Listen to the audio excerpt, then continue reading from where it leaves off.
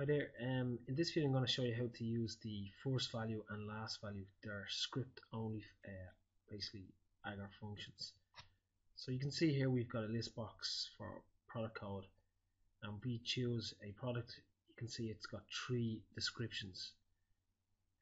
Basically we only want to see one description. So if we go in, this is coming, if we go into Control and E into the script, just for demonstration purposes, we're taking these from a file I've generated.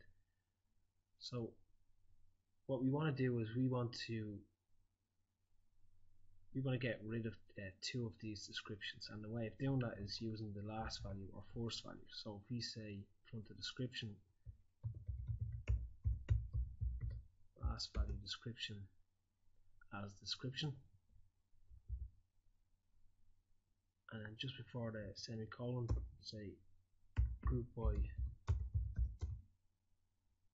code. Press Control and R to reload, and you can see now that we only have one description per product. So then if we press Control and E and we reverse that,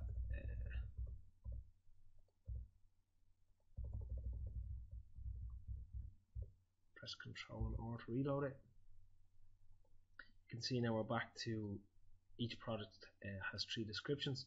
So we press Control and E and we can use first value.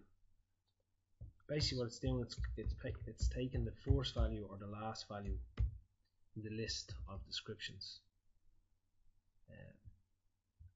and then you're grouping it by the product code.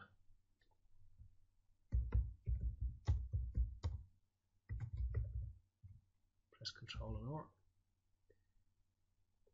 and you can see now that also works. So that's just a quick video on how to use the first value and last value in the script to tidy up some of your product codes and descriptions if you have more than one description per product code. I hope that helps, and I'll see you next video. Cheers.